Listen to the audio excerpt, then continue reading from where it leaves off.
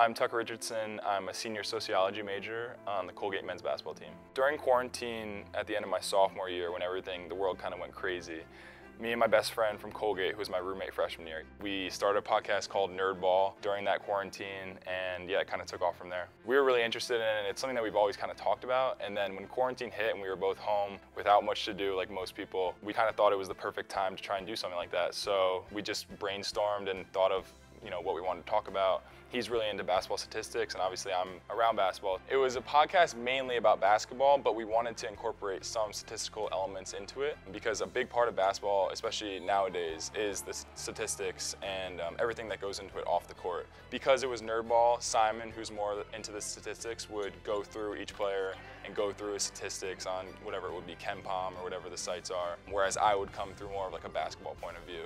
Tucker's personality, I think, fits perfectly into podcasting. His balance with his co-host is very interesting because Simon is a more analytical person, and Tucker, as a basketball player, has a better feel for the game, so his eye test when evaluating players. I think that the feedback was great. I think, especially because people like seeing athletes and younger people doing something kind of entrepreneurial. So people were really excited about it. Especially, I remember on Twitter, the first couple episodes, I got a lot of likes and retweets, which I never get on any tweets. And a lot of just people texting me, we loved the episode, giving me even feedback, which I loved. I'd have coaches in my life that would say, maybe try this or work on this. And it was just fun to kind of get a reaction from people, whether that was good or bad. Because, sometimes people would disagree with what we were saying. I thought that was really cool. It just kind of sparked a reaction, which is all I could ask for.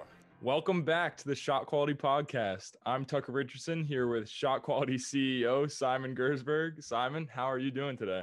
Preparing for an interview is basically just coming up with questions and ideas that we're really interested in and kind of jotting them down. We don't always get to every question. A lot of times we come up with questions on the fly as the conversation flows. I think the best part of what we've done so far about it to kind of make us more comfortable is before the podcast starts, we usually have a 10 to 15 minute conversation with whoever the guest is. The new podcast that we started in August of this year is the Shot Quality Podcast, and the reason it's called that is because my friend Simon, who's really into statistics, he started his own company called Shot Quality, which is a basketball statistics analytical company. I definitely think that this podcast I put in more effort into with editing and all that kind of stuff. I think Tucker has a natural instinct.